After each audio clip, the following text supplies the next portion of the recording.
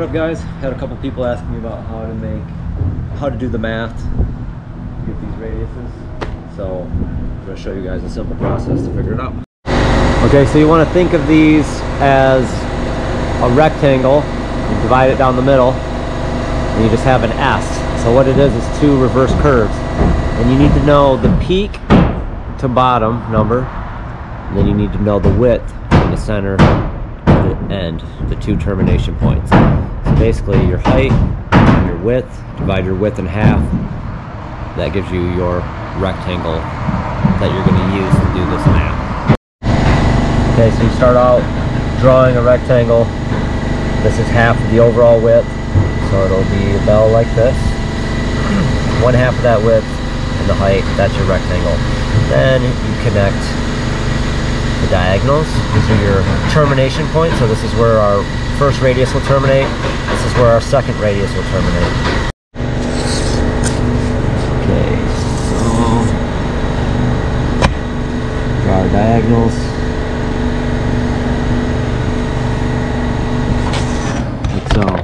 Next thing we need to do is divide this diagonal into thirds. So we start by, into fourths. So the first thing we do is divide it in half. We can do that with a compass. By starting in the corner and swinging the same radius. Both sides.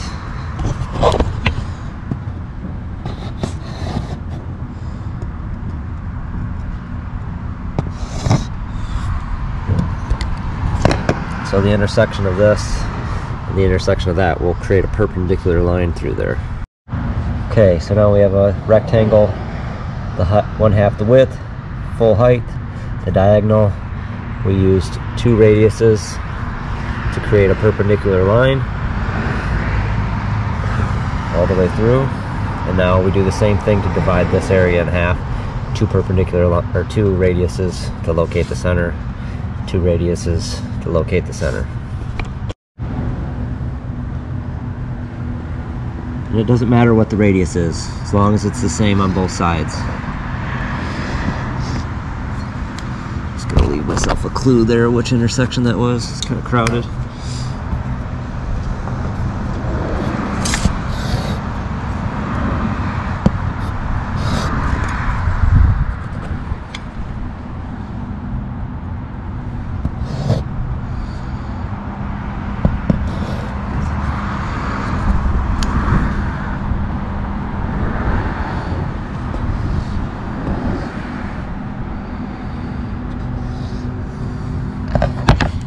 Okay, now we just connect these points. Obviously you could do this with math as well. You could just divide this up. I just want you guys to see how to develop this geometrically. These tricks can help you find center lines and reference lines and perpendicular lines when you're laying out other stuff by just swinging two radiuses. Okay, so it's these lines that actually do all of the work here. Now we're going to project this up and project this down to locate the intersection.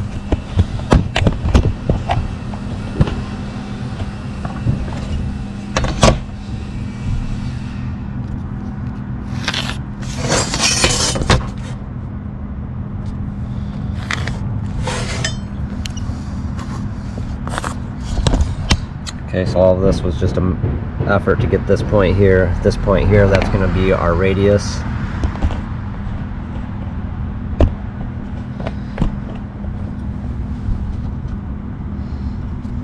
We'll set our compass off that point.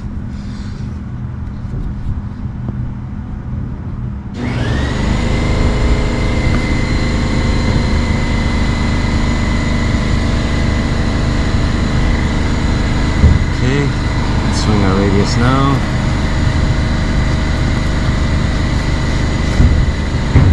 Notice how it crosses at the center line. And then we just take this over to the other intersection.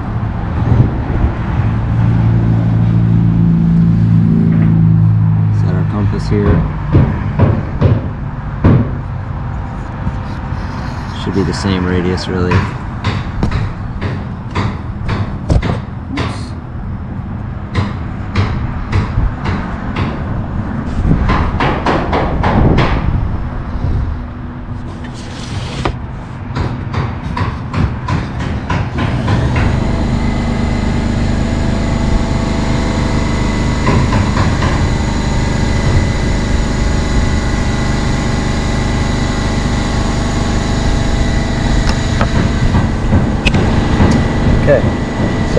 you can see the profile of the belt.